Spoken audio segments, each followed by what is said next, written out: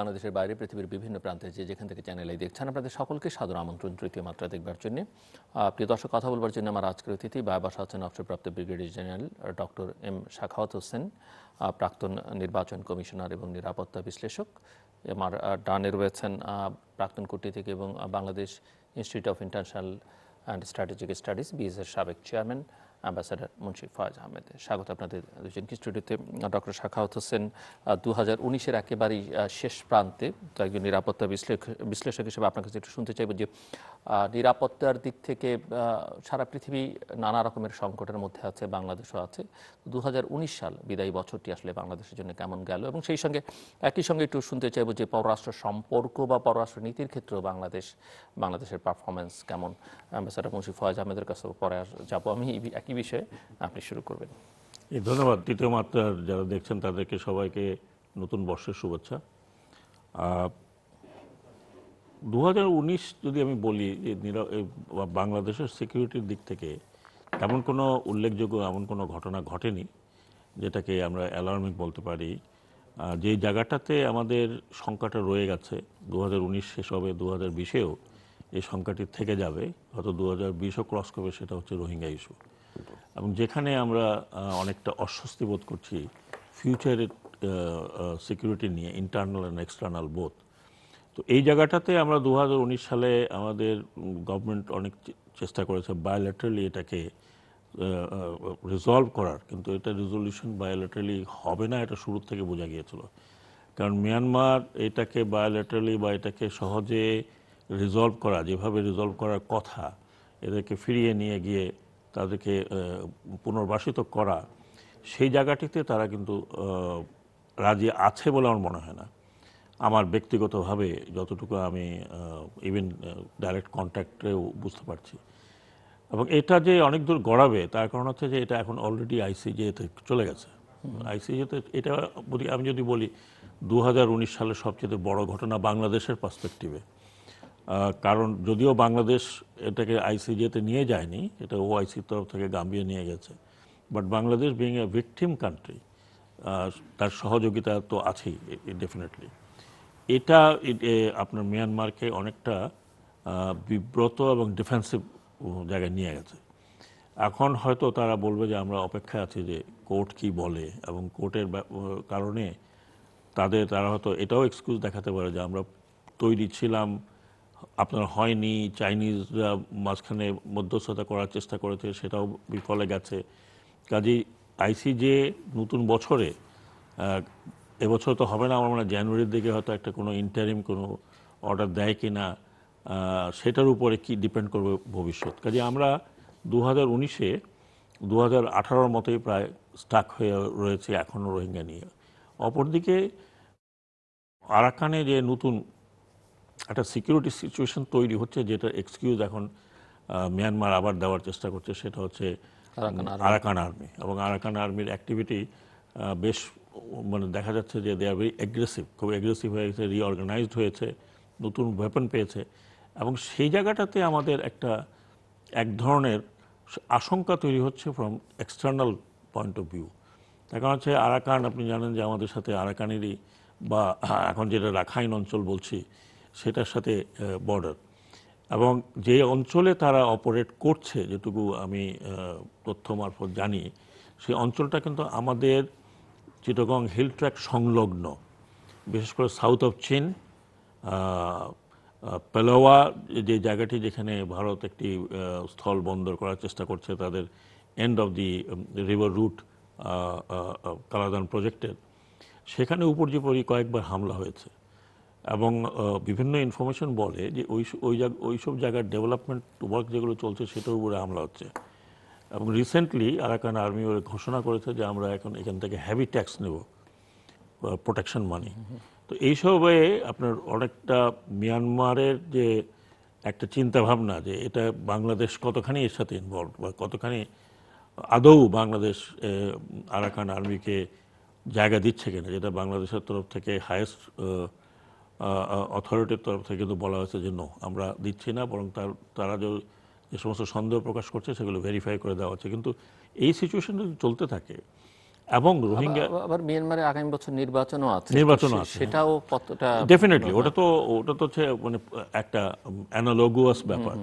কিন্তু আমি যে জায়গাটাতে আশঙ্কা প্রকাশ করছি সেই আশঙ্কাটা হচ্ছে যে আরাকান আর্মি এখন একসময় আরাকান আর্মির যে ফিলসফি সেই ফিলসফিতে কিন্তু তারা এই রোহিঙ্গাদের বাদ দিয়ে দিয়েছিল, যে রোহিঙ্গাদের সাথে আমাদের কোনো সম্পর্ক নেই। কিন্তু ইদানিং দেখা যাচ্ছে যে তারা রোহিঙ্গাদের ব্যাপারে বা রোহিঙ্গা মুসলিমদের ব্যাপারে কোনো কথা বলছে না, এবং এক জায়গায় এক পর্যায়ে তারা বলছে তাদের সাথে আমাদের সম্পর্ক নেই, তাদের সাথে আমাদের কোনো বিবাদও নেই।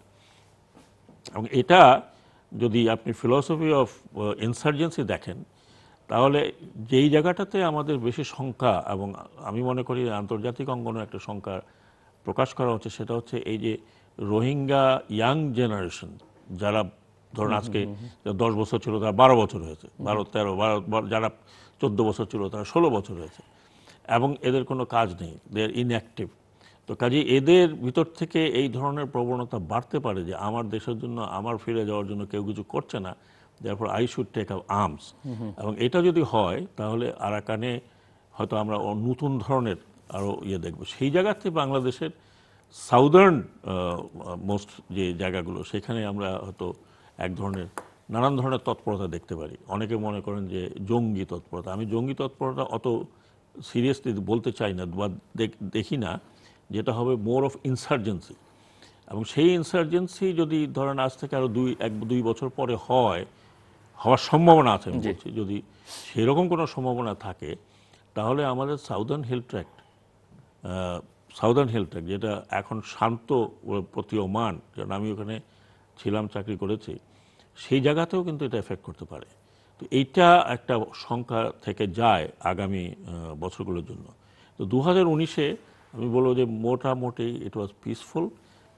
সিকিউরিটির দিক থেকে আমরা বড় ধরনের কোনো ঝুঁকির মধ্যে পড়িনি। কিন্তু 2020-এ আমি ঠিক বলতে পারছি না, কারণ অনেক বলা হচ্ছে যে is is becoming very active, আবার তারা আবার এই 2 বছর পরে তারা আবার অ্যাক্টিভ হয়ে যাচ্ছে। পররাষ্ট্রনীতির বিষয়ে আমি যেটা বলবো যে আমরা খুব একটা চেঞ্জ দেখছি না পররাষ্ট্রনীতিতে। যেটা আমার উপলব্ধি সেটা হচ্ছে যে আমরা অ্যাকচুয়ালি মিডল পথে হাঁটছি বিটুইন 2 বিগ নেইবার্স, মানে চায়না অ্যান্ড ইন্ডিয়া। তবে ইন্ডিয়ার বর্তমান যে ইন্টারনাল যে ধরনের আমরা দেখছি গোলযোগ বা যেই ধরনের এজিটেশনগুলো দেখছি, সেইগুলো আগামীতে আমাদেরকে সেই মিডল পথে হাঁটার মতো অবস্থায় আমরা থাকি কিনা, এটা একটা বড় প্রশ্ন রয়ে গেছে, যেটা তো মুন্সি ফয়েজ আরও ভালো করে বলতে পারবেন।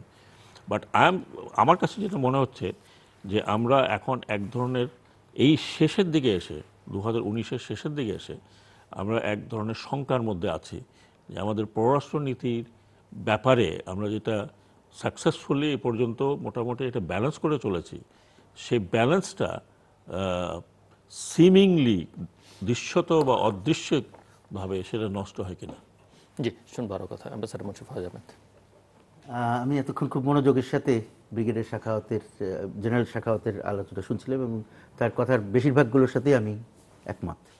ওনার যে বিশ্লেষণ, আমার বিশ্লেষণ প্রায় তাই হবে, যে নতুন কোনো বড় রকমের ঝুঁকি আমরা 2019-এ ঘটতে দেখিনি। কিন্তু যে ঝুঁকি আগের থেকে চলে আসছে, সেই রোহিঙ্গাদের ঝুঁকি, সেটা তো আছে, এবং সেটা ভবিষ্যতে আরও জটিল হতে পারে, এই সম্ভাবনা আছে। তবে যেটা উনি সাধারণভাবে বললেন যে আমাদের পররাষ্ট্রনীতির ক্ষেত্রে আমরা সবার সাথে ভালো সম্পর্ক রেখে এগিয়ে যাচ্ছিলাম, সম্পর্ক উন্নয়ন হয়েছে অনেক। যেটা বলা হচ্ছে যে বড় বড় যেসব আমাদের পার্টনার কান্ট্রিজ আছে, সবার সাথেই আমাদের সম্পর্ক প্রায় বলতে গেলে যে কোনো সময়ের চেয়ে ভালো অবস্থানে, নানান কারণে, একই কারণে যে সবগুলো তা তো নয়, কিন্তু সবার সাথে আমাদের সম্পর্ক খুব ভালো অবস্থানে আছে। কিন্তু সেটাতে একটা টানা পোড়েনের লক্ষণ দেখা যাচ্ছে এই শেষের দিকে এসে। এখন ভারতের আমাদের সবচেয়ে গুরুত্বপূর্ণ, বিশেষ করে নিরাপত্তার দিক থেকে যদি দেখি, সবচেয়ে গুরুত্বপূর্ণ অংশীদার আমাদের ভারত। যে কোনো যেভাবেই চিন্তা করেন আপনি, সবসময় এটা আমাদের নিরাপত্তার জন্য অত্যন্ত, কি বলা যায়, এটাকে এক্সিস্টেন্সিয়াল একটা রিকোয়ারমেন্ট তাদের সাথে ভালো সম্পর্ক রাখা। তো সেটা আমরা মেনটেন করেছি। ভারতের যেসব কনসার্নস ছিল সেগুলোকে আমরা অ্যাড্রেস করেছি অত্যন্ত ভালোভাবে। কিন্তু সাথে সাথে আমরা যেসব জিনিস চাচ্ছি সেগুলোতে ভারত একইভাবে সাড়া দিতে পারছে না। সেইটা একটা সবসময় একটা অস্বস্তি, টেনশনের বাংলাদেশের দিক একটা থেকে অস্বস্তির জায়গা। সাধারণ মানুষের মনের মধ্যে, সাধারণ মানুষ বোঝে যে তাদের সাথে আমাদের সম্পর্ক গুরুত্বপূর্ণ, ভালো সম্পর্ক চলছে, কিন্তু তারপরেও কিছু পাচ্ছি না সেটার সেই চিন্তাটা আমাদের নেতা নেত্রীদের কণ্ঠ থেকেও সেই কথাটা বারবার ভেসে আসে। যেমন পানির ব্যাপারে আমাদের প্রায় আমরা তিস্তার পানির সমস্যার সমাধান করে ফেললাম, আবার সেটা পিছিয়ে গেল। তারপরে আমাদের যেসব পুরনো যেসব রয়ে গেছে, যেমন আমাদের সীমান্তে মানুষ হত্যার ঘটনাগুলো, সেগুলো অনেক কমেছে, কিন্তু তারপরে একেবারে শেষ হয়ে যায়নি সেগুলো। সুতরাং সেই সব যে অস্বস্তির জায়গাগুলো তো রয়ে যাচ্ছে, সেগুলো থেকে আমরা বের হয়ে আসতে পারি। নতুন অস্বস্তির সৃষ্টি হচ্ছে, এই যে আমরা বারবার শুনছি, যদিও আমাদেরকে বারবার বিভিন্ন পক্ষ থেকে আমাদেরকে আশ্বস্ত করা হচ্ছে, এনআরসির কথা বলেন, তারপরে সিএএ বা সিএবি ছিল, এখন সিএএ হয়েছে। তো এইগুলো নিয়ে আমাদের অস্বস্তি, কারণ আমাদের নাম, তাদের মন্ত্রীরা আমাদেরকে নাম করে বাংলাদেশের কথা বলে, সুতরাং ওটাকে তো আর অভ্যন্তরীণ ওইভাবে বললেই খালি আমরা যে আশ্বস্ত হব তা তো হয় না। সুতরাং আমি নিশ্চিত যে আমাদের সরকারও তাদের সাথে যোগাযোগ রাখছেন। আমরা বিভিন্ন সময় বুঝতে পারি, শুনতে পারি যে সরকারও তাদের সাথে যোগাযোগ রাখছেন, যেগুলোর ব্যাপারে আমরা কিন্তু একেবারে চিন্তাহীন নই। তবে আমরা সেই জন্যই তারা আমাদেরকে আশ্বস্ত করার চেষ্টা করে, এবং আমরা বলি যে ঠিক আছে আমরা আশ্বস্ত, কিন্তু তোমরা আমাদের খেয়াল রাখবা যাতে এইটা জটিলতর অবস্থার সৃষ্টি না করে। তো সেই জন্য আমাদের তো সতর্কতা, এবং এটাতে তো খালি আমাদের জন্য না, ভারতের মধ্যেই যে প্রচণ্ড রকমের অস্বস্তির সৃষ্টি হয়েছে, অস্থিতিশীলতার সৃষ্টি হয়েছে, সেটাই তো একটা চিন্তার কারণ। ওখানে বড় রকমের অস্থিতিশীলতা হলে তো উপচে পড়বে, তো সেই ভয় তো আমাদের আছে। আর তাছাড়া এই যেসব যে সেকুলার বা ধর্মনিরপেক্ষ বা অসাম্প্রদায়িক যে চিন্তা চেতনার একটা আধার হিসেবে ধরা হতো ভারতকে, সেখান থেকে তারা সরে আসছে। একটা কথা যে বাংলাদেশের স্ট্যান্ডটা, যেটা আমরা মানে ভারতীয় পক্ষ যা বলেছে, আমরা দীর্ঘ সময় ধরে শুনে আসছি যে বাংলাদেশের পররাষ্ট্র দপ্তর সেটিকেই সমর্থন করেছেন বা ওনারা আশ্বস্ত করেছেন। সমর্থন বলছি যে হ্যাঁ, এটা তাদের অভ্যন্তরীণ ব্যাপার, তারা আশ্বস্ত করেছে, আমরা আশ্বস্ত হয়েছি এই পর্যন্ত। কিন্তু মাঝখানে আমরা দেখলাম যে কিছুদিন আগে দুটো সফর বাতিল হলো, দুজন মন্ত্রী, এবং তারপরে জেআরসির যৌথ নদী কমিশনের বৈঠকটাও বাংলাদেশ বাতিল করলো। সেখানে বোঝা যাচ্ছে যে ওই যে সময়টা, তাতে মনে হয় এবং সবাই ধারণা করে নিচ্ছে যে এটাও বাংলাদেশ একটা সংকেত পাঠালো। কিন্তু আমি আবার সংকেত পাঠানোটাও তো একটা সিগনিফিকেন্ট জিনিস। সংকেত পাঠানোর পরে আমি গত দুদিন আগে দুজন গুরুত্বপূর্ণ ব্যক্তির দুটো বক্তব্য উদ্ধৃত করতে চাই। বাংলাদেশ আওয়ামী লীগের সাধারণ সম্পাদক, তিনি বলছেন যে বিএনপির সময় যারা গেছে তাদেরকে বাংলাদেশ নিয়ে নেবে। পররাষ্ট্রমন্ত্রী সিলেটে বলেছেন দুদিন আগে যে জন্মসূত্রে যেসব বাংলাদেশিরা গেছেন তাদেরকে বাংলাদেশ নিয়ে নেবে। এখানে একটু আমার মনে হয় জিনিসটা এইভাবে, পুরো জিনিসটা তারা কি পুরো বক্তব্য আমি এটা শুনিনি, পররাষ্ট্রমন্ত্রীটা কিছুটা শুনছিলাম। কথা হলো যে বাংলাদেশে কেউ যদি ওই দেশে যেয়ে থাকে এবং অবৈধভাবে থাকে, তারা ফেরত আসবার একটা পদ্ধতি আছে, যে তাদেরকে আমরা বিচার যাচাই বাছাই করে দেখবো যে তারা আসলেই বাংলাদেশি কিনা। যদি হয় তাহলে তাদেরকে আমরা নিয়ে নিব, যদি না হয় তাদেরকে আমরা নিব না। হ্যাঁ, উনি সেই কথা পরিষ্কার করে বলেছেন। তো সেটা তো একটা আন্তর্জাতিক সম্পর্কে এটা একটা অ্যাকসেপ্টেড ব্যবস্থা। আমরা ইউরোপের সাথে চুক্তিতে, আমরা যদি বারবার বলতে থাকি আমাদের যারা গেছে আমরা তাদেরকে নিয়ে নিব, তাতে তো আমাদের আগের অবস্থান, যেটা স্বরাষ্ট্রমন্ত্রী বেশ কয়েকবার বলেছেন যে আমাদের এখান থেকে কেউ যায়নি, সেই অবস্থানকে দুর্বল করবে কিনা কূটনৈতিকভাবে, আমি সেটা বলছি। এটা কিভাবে দেখি আমরা তার উপর নির্ভর করে। কিন্তু যেমন ইউরোপের সাথে আমাদের এরকম একটা চুক্তি হয়েছে যে ওখানে অনেক বাংলাদেশি, বেশ কিছু সিগনিফিকেন্ট নাম্বার বাংলাদেশি ওখানে গেছে যারা অবৈধ, তাদেরকে আমাদের ফেরত নিতে হবে, সেটা আমরা চুক্তিতে সই করেছি। কিন্তু আমরা বলেছি যে এটা প্রপার মাধ্যমে তাদেরকে আইডেন্টিফাই করবার যে প্রপার পদ্ধতি আছে, সেটা হয়ে যদি আমরা বুঝি যে তারা বাংলাদেশি, তাহলে একমাত্র তাদেরকে গ্রহণ করবো, নইলে করবো না। সুতরাং তার সেই চুক্তির আন্ডারে যে অনেক লোক বাংলাদেশে ফেরত আসছে তা তো নয়। আরেকটা জিনিস আমাদের খেয়াল রাখতে হবে যে এটা একটা ভারতের অভ্যন্তরীণ রাজনীতির একটা রেটরিকের মতন। বহু বছর আগের থেকে, 30 বছর 40 বছর ধরেই বারবার বলা হচ্ছে যে বাংলাদেশ থেকে এত লোক চলে গেছে, ওখানে তাদেরকে ফেরত পাঠানো হবে, কিন্তু সেরকম তো কিছু ঘটে নাই। সুতরাং কিন্তু আমাদের দিক থেকে বক্তব্য হলো যে বাংলাদেশ থেকে আসলে কি লোক ওখানে যাচ্ছে, আমরা মনে করি যে না, কারণ সেরকম কারণ তো নাই। একসময় যখন হয় যে কিছু বিহারিরা এখানে থাকবে না, তারা নিজেদের ইচ্ছা মতন চলে যাওয়ার চেষ্টা করেছে, কেউ কেউ হয়তো ইন্ডিয়া দিয়ে যাওয়ার চেষ্টা করেছে, হতে পারে। তারপরে কিছু অন্যান্য লোক নানানভাবে কিন্তু ক্ষতিগ্রস্ত হয়ে- বিহারি এখানে যারা এসছে তাদের তো একটা বড় অংশ ইন্ডিয়া থেকে এসছে, মানে ইন্ডিয়ানই। বড় অংশ না, অলমোস্ট Almost সবাই, আমি সেটাই অলমোস্ট বলছি, সবাই সেটাই, ইন্ডিয়া সবাই- থেকে সবাই এসেছে। ইন্ডিয়া থেকে কিন্তু এসেছে। সেটা তো অন্য জিনিস, তখন তো একটা বিশেষ ব্যবস্থার মাধ্যমে তারা এসেছিল। সব দেশে হিন্দুরা ওদিকে গেছে, মুসলমানরা এদিকে আসছে, সেটা একটা জিনিস ছিল, সেটা কিন্তু অস্বীকার করা যাবে না। কিন্তু কথাটা হচ্ছে যে আসলে মানে কি বাংলাদেশ থেকে লোক কেন যাবে? কিছু লোক আছে যারা ভাগ্য অন্বেষণে যায়, পথে পথে আটকে যায়।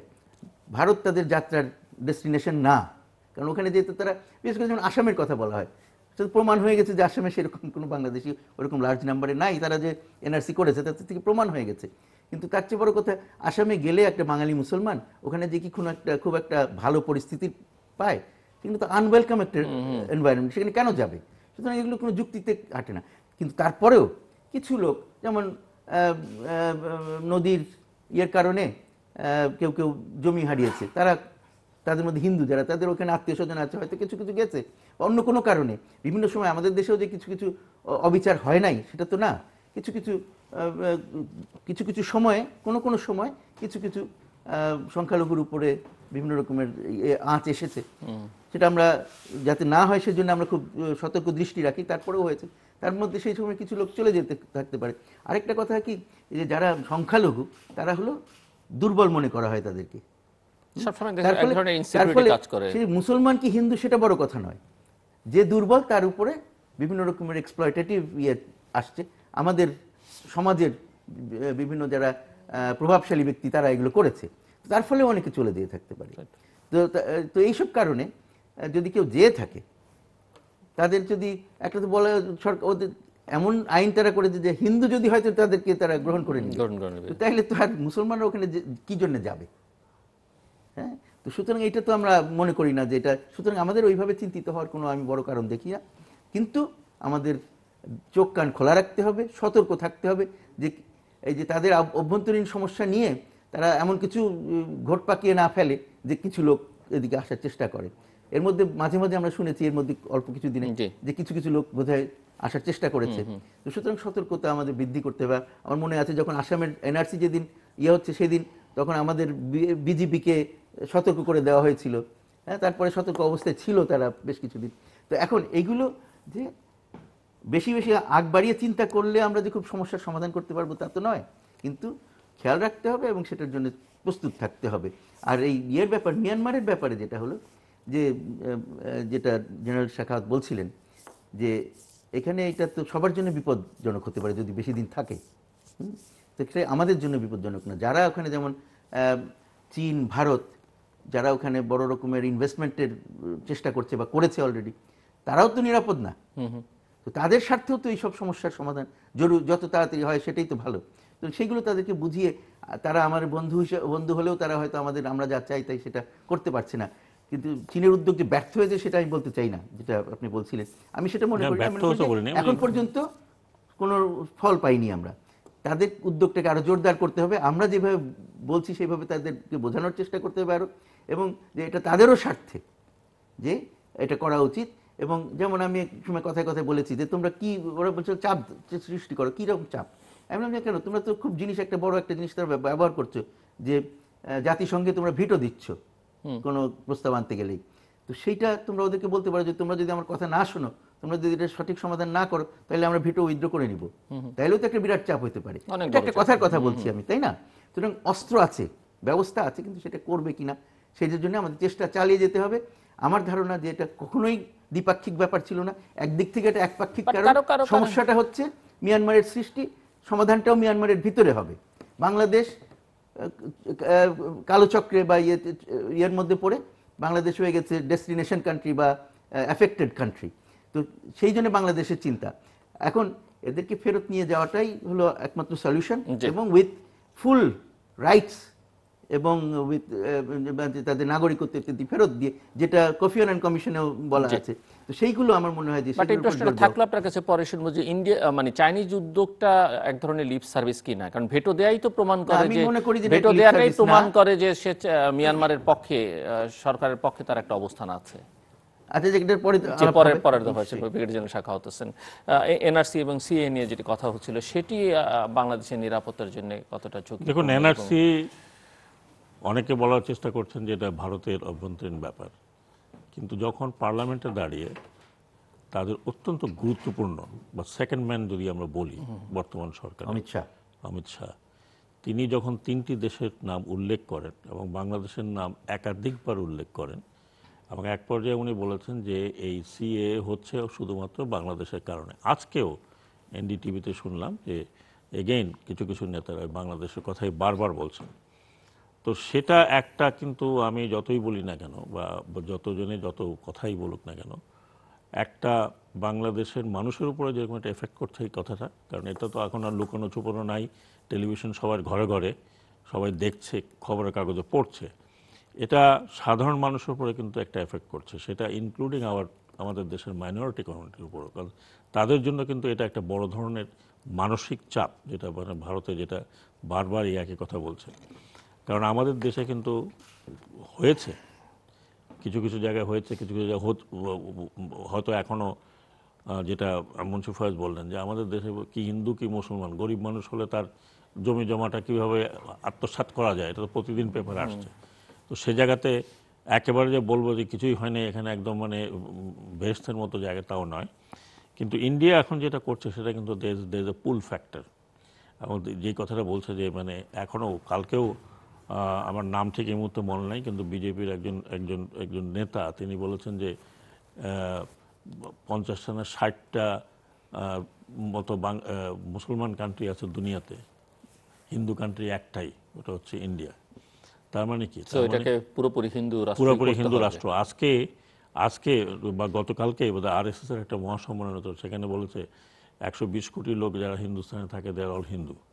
অত সে তার যেভাবে ব্যাখ্যা দিয়েছে, কিন্তু কথাগুলো হচ্ছে এইগুলো যখন যখন আপনি কম্বাইন করবেন, তখন বাংলাদেশ একেবারে এমন শুধু নেইবার না, having largest neighbour in a sense যে সবচেয়ে বড় বাউন্ডারি কিন্তু যদি 4000 কিলোমিটার, হ্যাঁ, তো এই এত বড় বাউন্ডারি কিন্তু পাকিস্তানের সাথেও নেই। হ্যাঁ, আমরা 3 দিক থেকে, বরং বলতে পারেন 4 দিক থেকেই ভারতের মধ্যে আছে। সেই জায়গায় আপনি মনে করেন 2টি রাজ্য যেগুলো আমাদের সাথে একেবারে বর্ডার লাগানো। হ্যাঁ, আমি ভারতের কথা বলবো না, আমি বলবো যে ভারতের 2টি রাজ্য, ওয়েস্ট বেঙ্গল এবং আসাম। ওয়েস্ট বেঙ্গলে তো আপনি জানেন কি ধরনের মমতা ব্যানার্জি রেজিস্ট করার চেষ্টা করছেন, এবং সেখানে কিন্তু একটা বড় ধরনের গণ্ডগোলের আশঙ্কা আছে এই 2020 সালের পরের দিকে, যখন তাদের ইলেকশনটা আরও সামনে আসবে। কারণ বিজেপির আইটা হচ্ছে যে ওয়েস্ট বেঙ্গলকে কীভাবে ক্যাপচার করা যায়।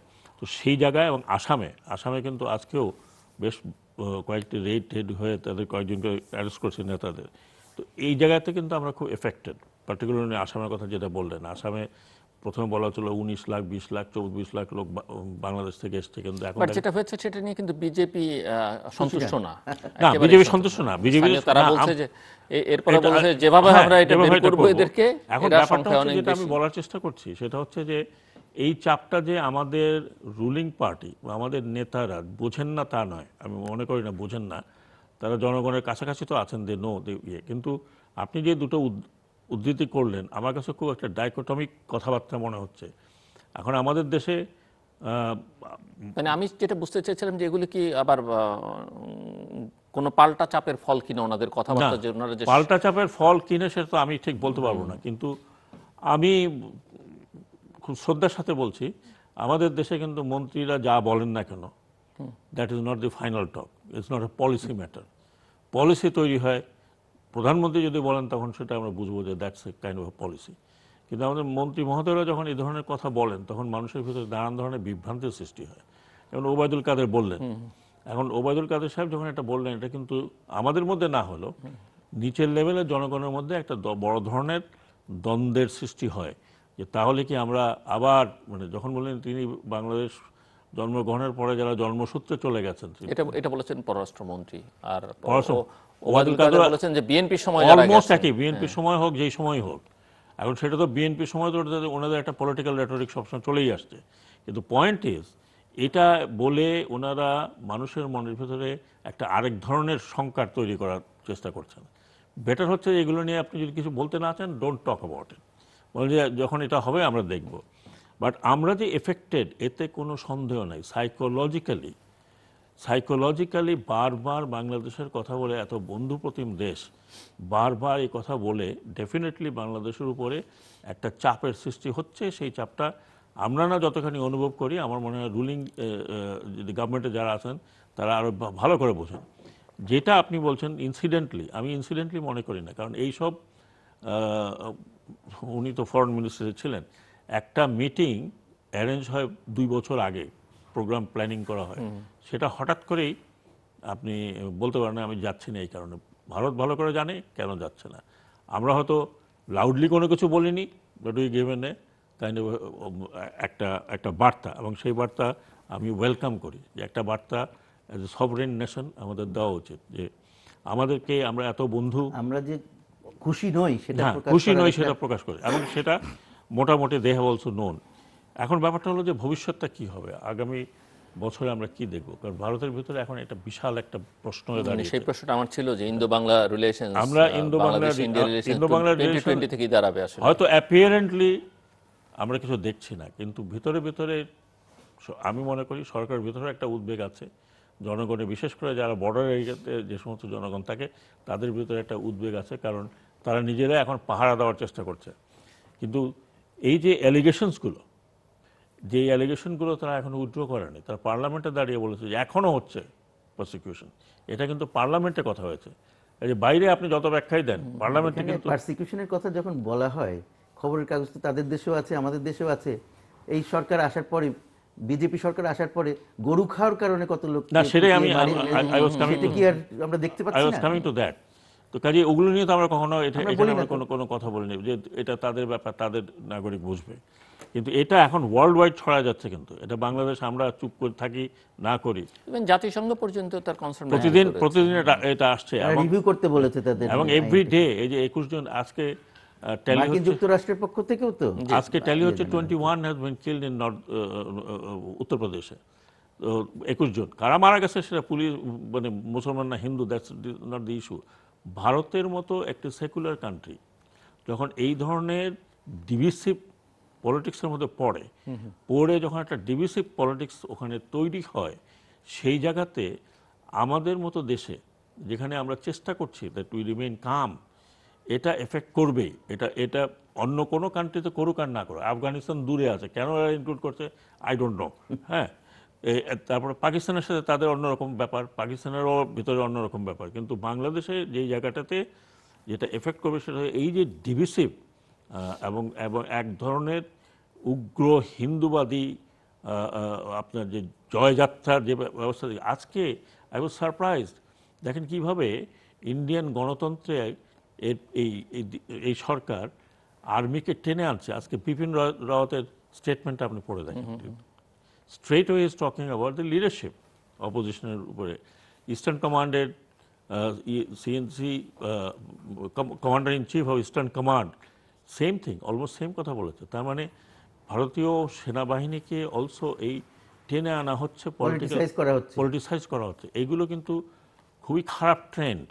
কারণ আমরা সবসময় ইন্ডিয়াকে, আমার কাছে সবচেয়ে ভালো লাগতো যে সরকার যা বলুক না কেন, it's a secular country, people R living together for last 70 years. এবং যারা ওখানে মাইনরিটি রয়ে গেছে তারা কিন্তু ইন্ডিয়াকে বাপ দাদার জন্মভূমি হিসাবে কিন্তু তারা ওখানে রয়ে গেছে। আপনি একটা জিনিস দেখবেন, ইন্ডিয়াতে যত রায়ট হয় না কেন, কোনো লোক কিন্তু এদিকে ওদিকে যায় না, দে স্টে দেয়ার, মার খেয়েও থাকে। তার মানে they have that love for that land, love for their ancestors land এতখানি, নাহলে 47-এ হয়তো একজনও থাকতো না। বাট দ্য পয়েন্ট যেটা আমি চেষ্টা করছি, সেটা যেটা আমাকে খুব এক ধরনের আশঙ্কার মধ্যে ফেলে, সেটা হচ্ছে ইন্ডিয়ান সেকুলারিজম যদি এটা বিনষ্ট হয় এবং হওয়ার পথে, তাই যদি হয়, তাহলে কিন্তু এটা উনি যেটা বলছেন এন্টায়ার সাবকন্টিনেন্টকে এফেক্ট করবে। কারণ আপনি এই সিএবি যেটা হয়েছে সেটা কিন্তু বলা হচ্ছে হিন্দু খ্রিস্টান তমুক তমুক, কিন্তু সাউথ বলছে আমাদের এখানে যে তামিলরা এত বছর ধরে রিফিউজি রয়ে গেছে তাদের কথা কিছু বললো না। তো তার মানে দে হ্যাভ এইমড, এবং এখন তো ক্লিয়ারলি বলছে যে ইন্ডিয়া ইজ ফর হিন্দুজ। এখানে আর এখন আপনি সেটা যেভাবেই ট্রান্সলেট করেন, তো কাজে এই জায়গাটাতে যদি এটা আর সংঘাতটা থামছে বলে মনে হয় না। আজকেও কিন্তু বিক্ষোভ হচ্ছে, এবং সেই জায়গায় যদি ওয়েস্ট বেঙ্গলে এক ধরনের বিক্ষোভ যদি বেশি হয় এবং কাউন্টার হয়, সেখানে যদি সিচুয়েশন খারাপ হয়, তাহলে কিন্তু এই ঢেউ আমরা কিন্তু থামাতে পারবো এবং না। কেউ কেউ মনে করেন যে ওয়েস্ট বেঙ্গলের নির্বাচন পর্যন্ত এটা পরিস্থিতি পরে যাই হোক না সেটাই কেন, বলছি, নির্বাচন এটা যত মোদী সরকার অব্যাহত এখানে রাখতে আমি চাইবেন। একটু ইয়ে করতে চাই যে বিভিন্ন সময়ে কিন্তু এই ধরনের ধোঁয়া তোলা হয়েছে, কিন্তু সবসময় ওই ইলেকশন শেষ হয়ে যাওয়ার পরে থেমে গেছে সেই। কিন্তু এখন তো আর ধোয়ার ব্যাপার না, এখন এখন কিন্তু তো আইন না, করে কন্টিনিউ করতেছে, সাস্টেইন করতেছে, এইটাই না, আমি আমাদের সেটাই চিন্তার বলছি। কারণ। আর এটা তো ধোয়ারও ব্যাপার না, কারণ আইনটা তো তারা সংশোধন করেছেন Exactly. পার্লামেন্টে, তার এবং কাছে আলোচনা প্রতিদিন এটা নিয়ে কথা হচ্ছে, এবং এনআরসি তো তারা আসামে ইয়ে করেছেন। হচ্ছে। সুতরাং এখন আমাদের চিন্তার ডেফিনেটলি কারণ আছে। চিন্তার আরো কারণ হচ্ছে যে 2020 সাল যখন এন্টার করবে, তখন কিন্তু এই ওয়েস্ট বেঙ্গলে আবার নতুন করে ইলেকশনের ব্যাপার, ইলেকশনের ব্যাপারটা আসবে, তখন কিন্তু পুরা দমে একটা আমরা হয়তো আরো অন্যরকম চিত্র দেবো। কারণ এর মধ্যে আমরা দেখলাম যে আবার ঝাড়খণ্ডের নির্বাচনের ফলাফল বিজেপিকে কিভাবে করেছে, তার ব্যাক ট্র্যাক করলো, এটা এখন তারা কি লার্নিং, কি লেসন নেয় সেটা হলো কথা। Lesson can be two way. দেওয়ার অনলি লিঙ্গুইস্টিক চেঞ্জ, আর কিছু তো হয়নি। সেটাই। তো যাই হোক, এখানে যেমন একটা কথা, ভারতের কথা মনে পড়লে আমাদের সবসময় মনে হয় যে যদিও সেই এটার একটা বিভিন্ন রকমের এক্সপ্লেনেশন আছে, ইন্টারপ্রিটেশন আছে। রবীন্দ্রনাথের ভারত তীর্থ কবিতাটা, যে এই ভারতের শখ সুন্দর সবাই এসে মিলে গেছে এই ভারতের মহামানবের সাগর তীরে। তো সেই মহামানবের সাগর তীরটা আর থাকছে না, ভেঙে ভেঙে ফেলা হচ্ছে। হ্যাঁ, তো সেই জিনিসটা কি ভারতের লোকজন বুঝতেছে না? বুঝতেছে বলেই কিন্তু এত রকমের ইয়ে হচ্ছে, নানান রকমের ধোঁয়া উঠছে। তো সুতরাং আমাদের নিশ্চয়ই এটা চিন্তার কারণ। একটা জিনিস আমি বলতে চাই যে গত বছর 19 বা বেশ কিছুদিন ধরে, যেটা আগেও আলাপে একটু এসছে, যে বাংলাদেশ বিভিন্ন দেশের সাথে সম্পর্ক ভালো করতে সক্ষম হয়েছে এবং একটা ভালো পর্যায়ে সবার সাথে ছিল, কিন্তু সেটা একটা টানাপোড়েন দেখছি এই একটা কারণে। তারপরে রোহিঙ্গা ইয়ের কারণে, যে রোহিঙ্গার ইসের কারণে আমাদের যে বন্ধুরা, তাদের সাথে আমরা যা তাদের কাছে চাচ্ছি সেটা পাচ্ছি না। যেমন চীনের কথা আমরা বলছি, যে চীন আমরা যেরকম চাচ্ছি সেরকম করতে পারছে না, কিন্তু তারপরেও আমি মনে করি যে চীনের এটা এই ব্যাপারে চীনের মধ্যস্থতাটা গুরুত্বপূর্ণ। সেই মধ্যস্থতাটা যাতে আরো জোরদার করতে পারে তারা, সেখানে তারা যাতে অন্যদেরকে টেনে আনতে পারে। কারণ মিয়ানমারের কথায় কেউ বিশ্বাস করবে না। মিয়ানমার যদি বলে হ্যাঁ আমরা তাদেরকে সবকিছু দিয়ে দিব বললে হবে না, দিয়ে দিলে তারপর একমাত্র বিশ্বাস করবে মিয়ানমারের কথায়। তার আগে পর্যন্ত বিশ্বাস করতে হলে তাহলে একটা আন্তর্জাতিক গ্যারান্টির ব্যবস্থা করতে হবে। সেই গ্যারান্টিটা কোথা থেকে কিভাবে আসবে, সেটা চীন একমাত্র বললে হয়তো হবে না, চীনকে অন্যদেরকে সাথে নিয়ে আগাইতে হবে। সেইটা আমরা হয়তো ওদেরকে বলার চেষ্টা করি যে তোমরা আরও কিছু দেশকে, যেমন আসিয়ানের কিছু দেশ, তারপরে রাশিয়া, ভারত, ইউরোপের দু একটা দেশ, এদেরকে নিয়ে একটা দল গঠন করতে পারে কিনা যারা, এবং যেটা মিয়ানমার অ্যাকসেপ্ট করলে তারপরে যে তারা ওখানে যে ইন্টারিম ক্যাম্প হবে সেখানেও এদের উপস্থিতি থাকবে। তারপরে অ্যাকচুয়াল যখন রিহ্যাবিলিটেশন হবে, আশা করি যে অন্তত 2-3 বছরের মধ্যে রিহ্যাবিলিটেশন শুরু হতে পারে। যদি সেটা হয়, তখন যেখানে হবে সেখানেও তাদের উপস্থিতি, যে যা যা কমিট করা হচ্ছে সেগুলো দেওয়া হচ্ছে, এইগুলো এনশিওর করাটা জরুরি হবে আমাদের ভবিষ্যতে। সেই জন্যে চীনকে আমাদের পক্ষ থেকে আমরা চেষ্টা করব চীনকে এগিয়ে নিয়ে আসার জন্য এই পথে, এবং সাথে সাথে অন্যান্য দেশ, বন্ধু দেশ যারা আছে তাদেরকেও এই পথে এগিয়ে নেওয়া। একটা কথা আমি আরেকটু বলতে চাই, যে যদি আমি যেটি প্রশ্ন করেছিলাম যে চীন যেখানে ভেটো দেয়, সেটা তারা একটা পর্যায় পর্যন্ত দিতেই থাকবে। এটা তারা তাদের ইয়েটা হচ্ছে, আমি যেটুকু বুঝি যে তারা চায় না যে এটা বড় রকমের আন্তর্জাতিকায়ন হোক বিষয়টার, যতটা পারা যায় স্থানীয়ভাবে এটাকে সমাধান করা যায় কিনা, সেই জন্যই তারা ইনভলভ হয়েছে। কিন্তু তারা যেদিন থেকে ইনভলভ হয়েছে সেদিন থেকে তারা এটা দ্বিপাক্ষিক থাকে নাই, তাই না? যেভাবে আমরা দেখি তাদের ইনভলভমেন্ট, তারা মধ্যস্থতা করেছে, সুতরাং একটা ত্রিপাক্ষিক অন্তত চেষ্টা চলছে। এখন 3 দেশের একটা ইয়েও গড়ে তোলা হয়েছে, ওয়ার্কিং গ্রুপ গড়ে তোলা হয়েছে ফরেন মিনিস্টারদের। তো সুতরাং সেগুলো আছে যে এটা চীন অলরেডি ইনভলভ, কিন্তু চীন একলা পারছে না। কিভাবে পারবে সেই ব্যাপারে আমরা তাদেরকে পথ দেখানোর ব্যাপারে সাহায্য করতে পারি কিনা, সেটা আমাদের চেষ্টা থাকা উচিত। আরেকটা জিনিস আমি বলতে চাচ্ছিলাম, যেটা হলো যে ভারত যে তার নেইবারহুড ফার্স্ট পলিসি বারবার বলেন তারা, যেটার অর্থ হওয়া উচিত আমি মনে করি, এবং তারা যদি এক্সপ্লেইন করেন তখন তারা এটাই বলেন যে সবার সাথে, নেইবারদের সাথে ভালো সম্পর্ক, কোঅপারেটিভ সম্পর্ক গড়ে তোলা, যাতে একসাথে কমন প্রগ্রেস হতে পারে, যেমন সবকো সাথ সবকো বিকাশ, যেটা মোদী সাহেব বলেছেন, সেইগুলোর উপর দিয়ে তারা, কিন্তু সেটা করতে যে কিন্তু দেখা যাচ্ছে কি, আমরা যদি কয়েকদিন আগের কথাও ধরি, মানে উল্টোটা দেখা যাচ্ছে, নেইবারদের সাথে ভারতের সম্পর্ক কিরকম। একমাত্র সম্ভবত বাংলাদেশের সাথে সম্পর্কটা সবচেয়ে ভালো ছিল কিছুদিন পর্যন্ত। অন্য সবার সাথে নানান রকমের সমস্যা আছে, তাই না? কিন্তু বাংলাদেশের সাথে এখন টানাপোড়েন শুরু হয়েছে। তো সুতরাং এটা আমার মনে হয় আমাদের যেমন চিন্তার বিষয়, ভারতেরও সেটা চিন্তার বিষয়। আমাদের জন্য ভারতের সাথে সম্পর্ক অত্যন্ত গুরুত্বপূর্ণ, সুতরাং আমরা হঠকারী কোনো পদক্ষেপ নিশ্চয়ই নেব না। কিন্তু আমরা চাই যে ভারত আমাদের সমস্যাগুলো বুঝুক, অন্যান্য নেইবারদেরও সমস্যাগুলো বুঝুক, এবং সেখানে তারা বিগ ব্রাদার না কিন্তু বড় ভাই হিসেবে তারা যেভাবে করতে পারে, বিগ ব্রাদার আর বড় ভাইয়ের মধ্যে আমি একটা পার্থক্য করার চেষ্টা করছি, হ্যাঁ, সেই রকম একটা যদি বুঝতে পারে, তারা যদি একটা জিনিস দেখে যে তারা নেতৃত্ব দিতে পারে, এখানে সবাইকে সাথে নিয়ে এগোতে পারে, তাহলে সবার জন্য মঙ্গল। সুতরাং সেই ব্যাপারে আমরা যখনই আমাদের ভারতের সাথে আলাপ হবে, সেই ব্যাপারে তাদেরকে আমরা মনে করিয়ে দিতে চেষ্টা করব আশা করি, এবং তার ফলে আমরা অবস্থার উন্নতি দেখব, এটাই আমি আশা করি আর কি। ডক্টর হোসাইন, না, আমরা তো কারোর সাথে যুদ্ধ করছি না, বা আমাদের কারোর সাথে কোনো ভূখণ্ড নিয়েও মারামারি নেই। ভারতের সাথে আমাদের কোনোদিন খারাপ ছিল এমন না, হয়তো কখনো একটু শীতল ছিল, কখনো উষ্ণ হয়েছে। এখন তো ভারতের বলে this is the golden period of Indo Bangla relation. সেই রিলেশনে তাদের আভ্যন্তরীণ ব্যাপার, আমি আভ্যন্তরীণ ব্যাপারটার উপর জোর দিচ্ছি, সেই রিলেশনে আভ্যন্তরীণ ব্যাপারে ধরুন বাংলাদেশকে এতভাবে অ্যাকিউজ করা, আমি ভারতের অনেক আমার বন্ধুবান্ধব আছে, দে are very good people, they understand what it is, কিন্তু পলিসি লেভেলে যখন আপনি এরকমভাবে অ্যাকিউজ করেন, অথচ বাংলাদেশ তারা যা চাইছে তাই দিয়ে দিচ্ছে। শুধু তাই নয়, না আমরা তো যা বাংলাদেশ ট্রানজিট দিচ্ছে, শুল্ক নিচ্ছে না, তাদের যে সমস্ত জায়গায় তাদের কনসার্ন ছিল সেগুলো, ইয়েস অফকোর্স। এবং আমাদের প্রধানমন্ত্রী তো বললেন পর্যন্ত, আমি একটু পানি চেয়েছি, আমি পানিও দিলাম। এটা শি হ্যাজ শোন, বলেছেন যে ভারত চিরকাল মনে রাখবে সে কথা, কিন্তু ভারত তো সেটা এই অবস্থাতে মনে রাখছে না, কারণ পার্লামেন্টে দাঁড়িয়ে বাংলাদেশ নিয়ে এত কথা বলাটাতে আমি অন্তত খুব ওইটা মনে করিনি। কিন্তু তার মানে এই নয় যে আমাদের ভারতীয় জনগণের সাথে আমাদের ভালো সম্পর্ক নেই। বাট আমি যেই জায়গাটাতে উদ্বিগ্ন সেটা বললাম। আরেকটি বিষয় আমি বলতে চাচ্ছি যে ভারতের এটাও, ভারতীয় শাসকদের এটা মনে রাখা উচিত যে Bangladesh is a golden Goodge now for them. They are probably second or third or fourth largest remittance. হ্যাঁ, অফিসিয়ালি বলছে নিয়ার অ্যাবাউট 7 বিলিয়ন, আনঅফিসিয়ালি বলা হচ্ছে আবার 10 বিলিয়ন, তারপরে বাকি তো আছেই, হ্যাঁ।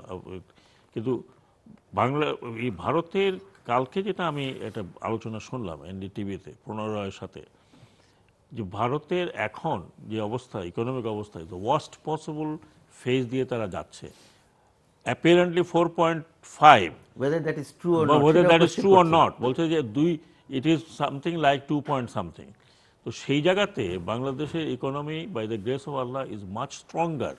একটা মানুষ, আমাদের যে হাই কমিশনার মোয়াজ্জেম আলী সাহেব একটা কথা বলেছেন, অ্যান্ড সো কারেক্টলি, উনি বলছেন যে বাংলাদেশের মানুষ সমুদ্র সাঁতরায় ইটালিতে যাবে, ভারতে আসবে কেন, এখানে আসবে কেন? কারণ ভারতে অলরেডি এত বড় ক্রাইসিস, যে ক্রাইসিসে প্রতিনিয়ত কিন্তু বেকারত্বের হার বাড়ছে। সেখানে you can't gate even manual job পাওয়াও বিকাম ভেরি ডিফিকাল্ট। সেই জায়গায় এই মুহূর্তে বা তারও আগে, ধরুন আরও 10 বছর আগেও তো বাংলাদেশের অবস্থা এত খারাপ ছিল না। হয়তো প্রথম দিকে কেউ গিয়েছে মিডল ইস্টে যাওয়ার পথে, সে বোম্বে থেকে আটকা পড়ে গেছে, দ্যাটস অল রাইট। কিন্তু ইভেন আমি মনে করি যে আমাদের যারা মাইনরিটি আছেন এখানে, দে আর much better of in terms of economy and in terms of socio cultural সব দিক থেকে। কোন দেশে মাইনরিটি ওয়ান থিং, সব দেশে কিন্তু কিছু না কিছু প্রসিকিউশন হয়। ওদের মুসলিম মাইনরিটি যেমন ইন্ডিয়াতে হচ্ছে, মুসলিম মাইনরিটি বলেন, খ্রিস্টান মাইনরিটি হওয়া মানে তার উপরে নিজেদের মধ্যে এক ধরনের ইনসিকিউরিটি থাকে। বাট আমরা তো গ্রো আপ করেছি এই দেশে, এবং আমাদের তো মানে ছোটবেলা থেকে we have grown up as one. আমরা কখনো কিন্তু বলিনি যে ওর পূজা করছে কেন, এটা করছে কেন, বা সে এটা খাচ্ছে কেন, সে আমার এটা খাচ্ছে না কেন। দেয়ারফর এই যেটা আমার কাছে শঙ্কা, এটা হচ্ছে এই যে পুল ফ্যাক্টর তারা তৈরি করেছে, যে আমার ওখান থেকে কোনো হিন্দু রাজ্যে, দুনিয়া যেখান থেকে আসুক, আমরা তাদেরকে সিটিজেনশিপ দেব। সিটিজেনশিপ তো দেবেন, কিন্তু তাকে খাওয়াবেনটা কি? এখন তো তাকে খাওয়াবেনটা কি? তা আপনার নিজেরই তো চাকরি বাকরি আপনি দিতে পারছেন না, আপনার যারা জেনুইন বোনাফাইড যারা সিটিজেন আছে। হ্যাঁ, আজকে তো কতগুলো স্কুল বন্ধ করে দিয়েছে। মানে এখন যে ছাত্রদের ভিতরে যে প্রশ্নটা উঠেছে যে war is our economy, what M I going to do, আমার চাকরি বাকরির কী হবে? Neither in the private sector, private sector করছে না। কারণ আমি ইকোনমিস্ট না, কিন্তু আমি ইকোনমিস্টদের যেটা কথা শুনলাম, যে ভারতের যতটুকু গ্রোথ হচ্ছে দ্যাট ইজ ইন্টারনাল গ্রোথ, এরকম এক্সটার্নাল যেমন আপনার হয়তো তাদের যে এক্সপোর্ট সেই এক্সপোর্ট কিন্তু ইয়ে হচ্ছে না। কাজেই আপনি দেখবেন যে যখনই এরকম অবস্থা, ইকোনমির অবস্থা তো নিম্নগামী, খুবই নিম্নগামী, ইকোনমি যখন নিম্নগামী ওইভাবে না বলে বলতে হবে যে তাদের growth rate has foreign down, না গ্রোথ হ্যাজ না মানে সেটা ছাড়াও আপনি যদি সামাজিক নানান উন্নয়নের সূচক টুচক দেখেন সেখানে ভারতের অবস্থা, আপনি দেখেন ভারতে এখন ডলার ইজ 67 রুপিস, 70-র কাছাকাছি চলে গেছিল, 71 পর্যন্ত গিয়েছিল। সেই জায়গায় বাংলাদেশেরটা কিন্তু মোটামুটি স্টেডি আছে। আমি একটা জিনিস এখানে বলতে চাই যে হ্যাঁ, ভারত যে জায়গায় আমাদের অর্থনীতি ভালো করছে, কিন্তু আমাদের ওভারঅল যদি আমরা ধরি ভারতের সাথে ক্যাচ আপ করতে আমাদের একটু সময় লাগবে। সেটা কিন্তু তার মানে এই না যে ওইখানে কথার যেটা প্রণিধানযোগ্য সেটা হচ্ছে যে ওখানে কেন যাবে আমার লোক, ওখানে কি সুযোগ সুবিধা আছে?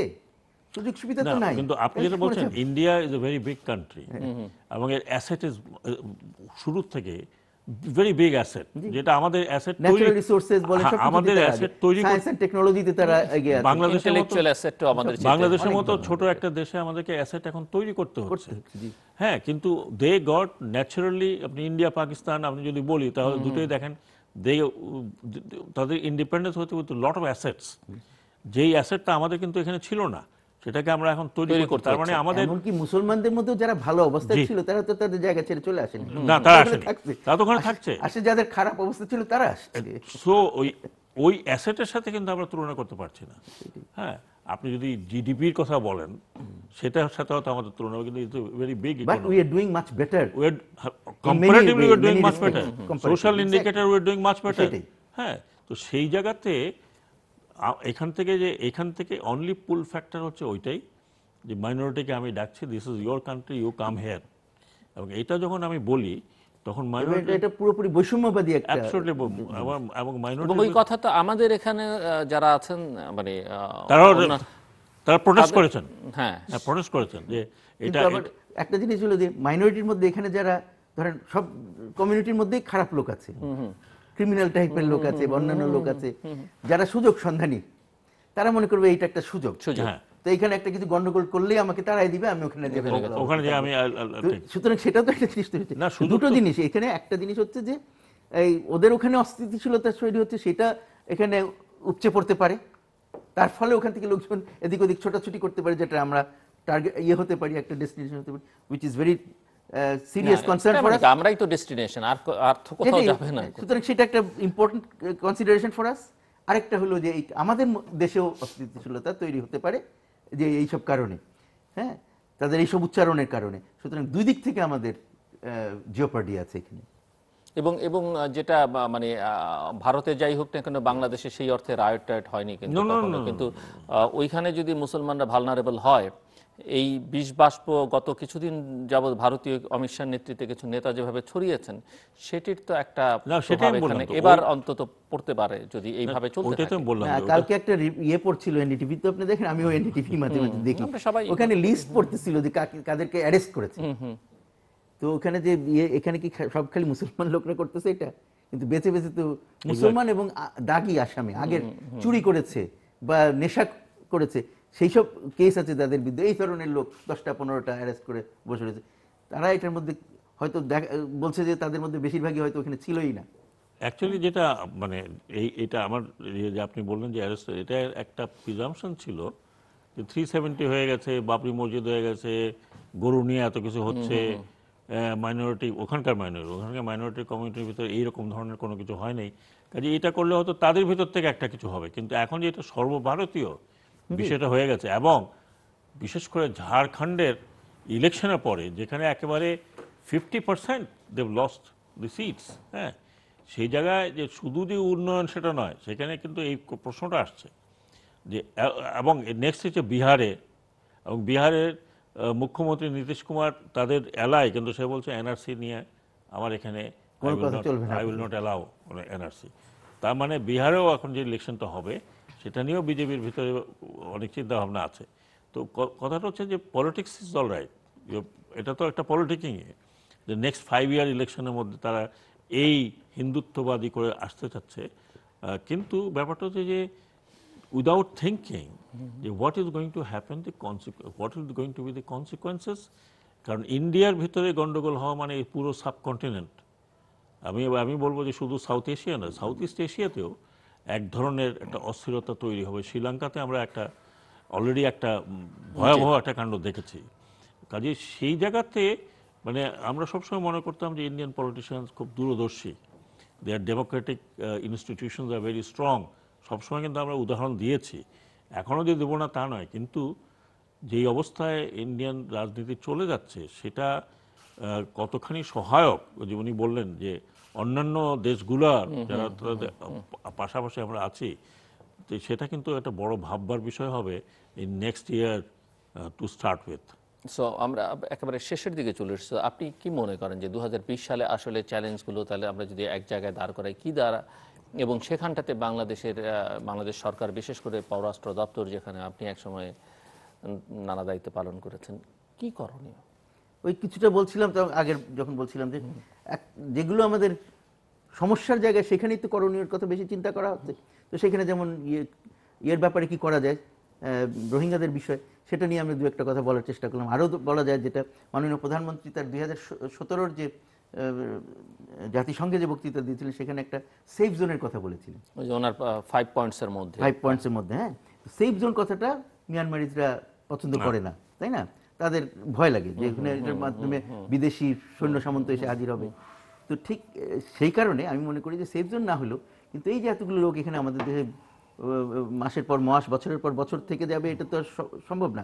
তারা যদি ওখানে দেরিও করে, আমরা কি এরকম এই জিনিসটাকে, এই আইডিয়াটাকে এগিয়ে দিতে পারি কিনা যে ঠিক আছে তোমরা ইন্টারিম ক্যাম্প অনেকগুলো করো on the other side of the border, সেইখানে ইন্টারিম ক্যাম্প শব্দটা ইউজ করে সেইখানে আন্তর্জাতিক নিরাপত্তার একটা গ্যারান্টির একটা ব্যবস্থা তৈরি করা, যে ওইখানে নিয়ে তাদেরকে সেফ জোনে রাখা হবে। সেই সেফ জোনের গ্যারান্টির জন্য আন্তর্জাতিক কিছু সংস্থা এবং কিছু দেশ মিলে একটা টাস্ক ফোর্সের মতন করবে, তারা গ্যারান্টি দিবে। এই আইডিয়াটাকে আমরা সেল করতে পারি কিনা। এবারেও কিন্তু মাননীয় প্রধানমন্ত্রী তার বক্তৃতায় জাতিসংঘে এই প্রসঙ্গটা এনেছেন। আমি মনে করি এটা খুব গুরুত্বপূর্ণ একটা পদক্ষেপ হবে যদি সম্ভব হয়। এবং চীনকে, যেহেতু চীন খুব ঘনিষ্ঠভাবে এটার সাথে জড়িত, চীনকে এটা অ্যাকসেপ্ট করাতে হবে। চীন যদি এই জিনিসটাকে গ্রহণ করে তাহলে কিন্তু এটাকে আমি মনে করি যে গ্রহণ করানো। আর আইসিজের যে ইয়েটা হচ্ছে বিচার, সেটা সরাসরি এই সমস্যার কোনো সমাধান দিবে না, কিন্তু বিরাট একটা চাপ সৃষ্টি করেছে, যার ফলে ইতিমধ্যেই তাদের বক্তব্যের মধ্যে অনেক পরিবর্তন আসছে। সুতরাং সেই চাপটাকে বজায় রাখা এবং বৃদ্ধি করা যায় কিনা, নতুন করে আবার এই রিপ্যাট্রিয়েশনের ব্যাপারটাকে নতুন একটা ডাইনামিজম দেওয়া যায় কিনা, সেই জন্য আমাদের চেষ্টা করতে হবে। আর ভারতের সাথে সম্পর্কের ব্যাপারে তো হলো যে কনস্ট্যান্টলি আমাদের তাদের সাথে যোগাযোগে থাকা, তাদের সাথে বোঝানো যে এটা তোমাদেরও লাভ নাই আমাদেরও লাভ নাই, এমন কিছু করি আমরা আসো যেটাতে দুই পক্ষই আমরা শান্তিতে থাকতে পারি।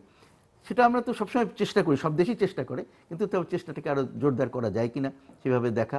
যখনই দেখা হোক আমাদের কনসার্নের কথা তাদেরকে বুঝিয়ে বলা, পাবলিকলি যতই না বলি কিন্তু প্রাইভেটলি যেন আমরা এগুলো বলা না ছাড়ি, আমাদের চালিয়ে যাওয়া উচিত। এবং আমাদের একটা ভরসার স্থল হচ্ছে ভারতীয় সাধারণ মানুষের বা সিটিজেনদের মধ্যে যে ইয়ে তৈরি হয়েছে এটার ফলে, সেইটা যদি আরেকটু জোরদার হয় তাহলে হয়তো একটা ভালো ফল আসতে পারে। বর্তমান যে সরকার আছে তারা হয়তো তাদের ভুল বুঝে সেখান থেকে সরে আসতে পারে, এটা একটা ভালো জিনিস হবে। কোন স্টেট তো একদম স্ট্রেট বলেছে যে তারা এটা অ্যাকসেপ্ট করবে না। খালি তাই না, তারপরে একটা যেটা চলছিল একটা প্রসেস, সেটাকে বন্ধ করে দিয়েছে। সেটা কি ন্যাশনাল পপুলেশন রেকর্ডস বোধহয়, রেজিস্ট্রেশন, ন্যাশনাল পপুলেশন রেজিস্টার, যেটা নাকি এনআরসির পূর্ব ইয়ে আর কি, কেমন এনআরসিতে যাওয়ার আগে ওইটা তারা করবে। তো সেইটাও এখন বন্ধ করে দিয়েছে পশ্চিমবাংলায়, তারপরে কেরালায় সম্ভবত অলরেডি বন্ধ করে দিয়েছে, আরও বন্ধ করবে ভাবছে। তো এইটা হলো এই দুই দেশের ব্যাপারে। আর তাছাড়া আমাদের মনে হয় যে যেহেতু আমরা মোটামুটি ভালোই করছিলাম পররাষ্ট্র মন্ত্রণালয়, যা করছিলাম সেগুলোকে চালিয়ে যাওয়া, এবং আন্তর্জাতিক পরিমণ্ডলে আমাদের যে একটা অবস্থান তৈরি হয়েছে নানানভাবে, সেইটাকে আরও শক্তিশালীভাবে ব্যবহার করা যায় কিনা। এই যে যদিও আইসিজেতে আমরা যাইনি, সেটা নানান কারণ আছে, সেটার মধ্যে বিভিন্ন রকম কৌশলগত কারণও আছে। আবার তারপরে আমরা convention against convention for prevention of জেনোসাইডে যেটা আছে সেখানে আমরা কিন্তু সবগুলো রেটিফাই করি নাই। সেই সব কারণে আমরা একটু দূরে থাকাটা আমরা সমীচীন মনে করেছি। কিন্তু এই যে উদ্যোগটা আছে এটার পিছনে কিন্তু আমরা পুরোপুরিভাবে আছি। আমাদের বড় একটা টিম গিয়েছিল, বর্তমান ফরেন সেক্রেটারি এবং ভবিষ্যৎ ফরেন সেক্রেটারি এবং অন্যান্যরা মিলে তাদেরকে বিভিন্নভাবে সাহায্য সহযোগিতা দিচ্ছে। আশা করি যে এটা একটা ভালো ফল হবে, আর যে চাপটা আমরা চাচ্ছি সেটা তৈরি হবে। আর আমাদের অন্যান্য যেসব ক্ষেত্রে আমরা জড়িত আছি, ক্লাইমেট চেঞ্জ বলি, WTO বলি, সেসবের জায়গায় আমাদের অবস্থানগুলোকে দৃঢ় করা এবং আরো প্রোঅ্যাক্টিভ হওয়া যেখানে যেখানে সম্ভব সেটা করা, আমি মনে করি এটা আমাদের ভবিষ্যতের জন্য দরকার। জেনারেল হোসেন, 2020 সালের কথা বলছি।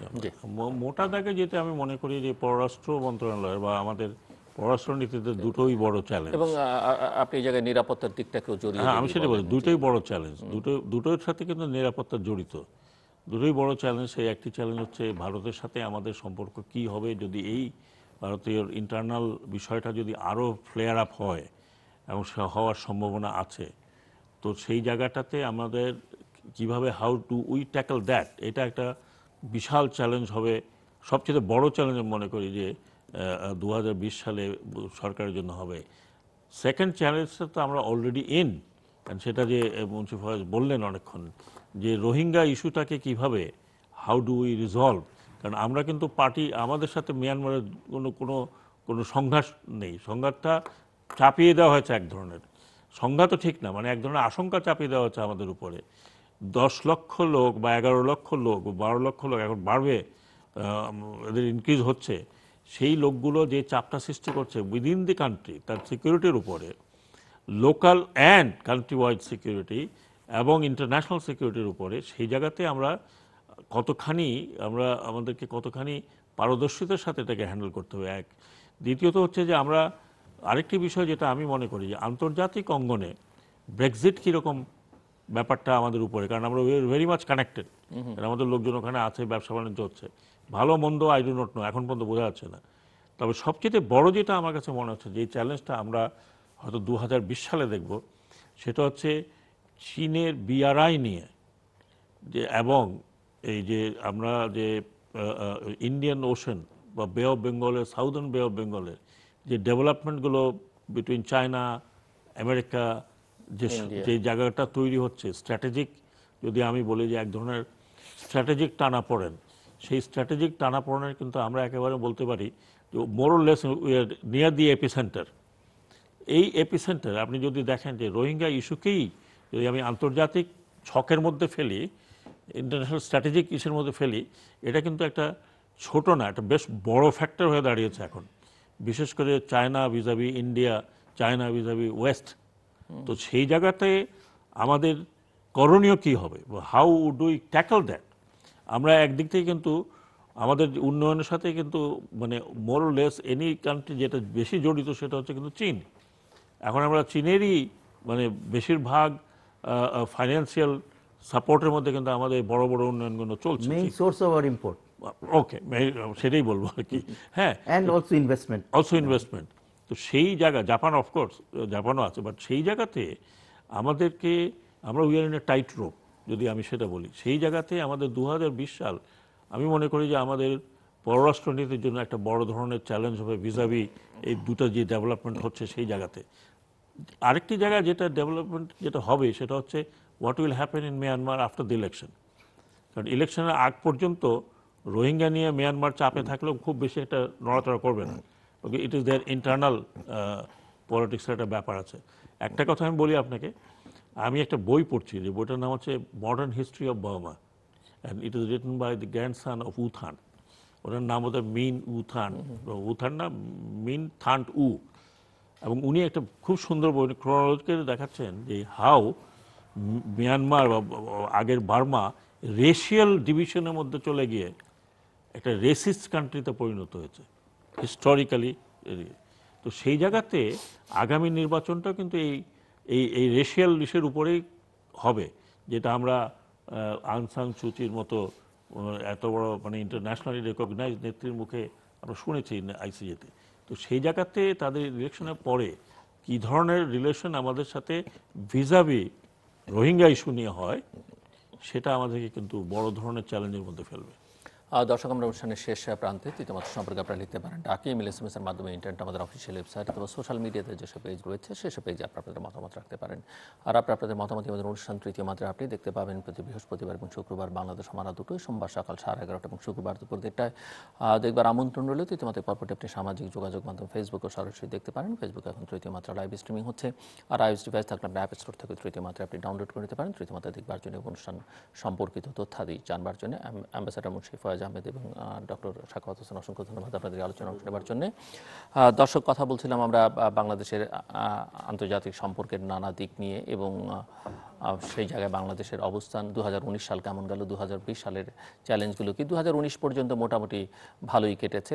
বাংলাদেশ, আমার অতিথিরা বলছিলেন, ভারত এবং চীনের মধ্যকার যে টানাপোড়েন সেই জায়গাটা একটা ভারসাম্য নীতি বজায় রেখে বেশ ঠিকঠাক মতোই চলছিল। কিন্তু রোহিঙ্গাদেরকে আশ্রয় দিয়ে বাংলাদেশ যে বিপদে পড়েছে সেই বিপদ আরও ঘনীভূত আগামী দিনগুলোতে, বিশেষ করে 2020 সালে হতে পারে ওনারা মনে করেন।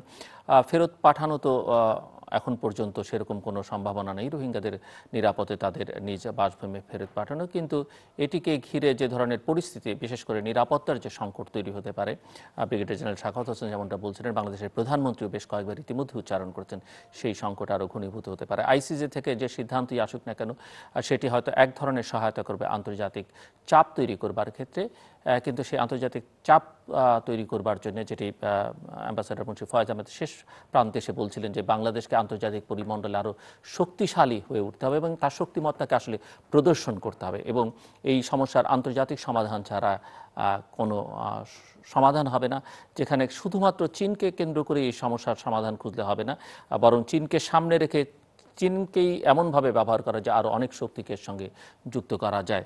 যেভাবেই বলুন না কেন, সেটা ভারতীয় পক্ষই বলুন আর বাংলাদেশ পক্ষই বলুন, যে ভারতের এনআরসি এবং সিএকে কেন্দ্র করে বাংলাদেশের কোনো সংকট নেই। বাংলাদেশে ইতিমধ্যেই এই উত্তাপ ছড়িয়েছে, ভারত তো উত্তপ্তই, এবং ভারত উত্তপ্ত হলে, ভারতে অস্থিরতা হলে বাংলাদেশকে তা স্পর্শ করবে। একইভাবে বাংলাদেশে যদি এই ধরনের অস্থিরতা বা উত্তাপ হয় সেটিও ভারতকে স্পর্শ করবে। এটি প্রতিবেশী থাকার এটি সুবিধা বা অসুবিধা যাই আমরা বলি না কেন।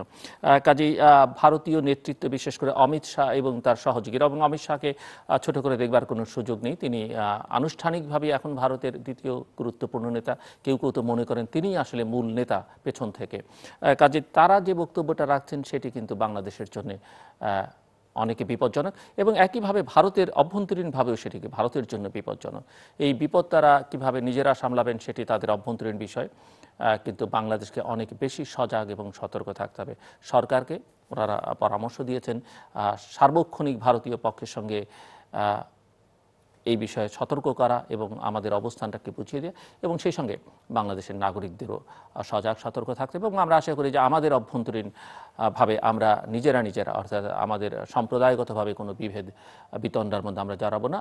আমরা হিন্দু, মুসলিম, খ্রিস্টান, বৌদ্ধরা যেভাবে একসঙ্গে ছিলাম সেভাবে একসঙ্গে ভালোভাবে যাতে থাকি, কিন্তু আমরা আমাদের দেশের স্বার্থটা যেন নিজেরা ভালোভাবে সংরক্ষণ করি, ধর্মীয় বিবেচনা যেন কারোর মধ্যে কোনোভাবে কাজ না করে।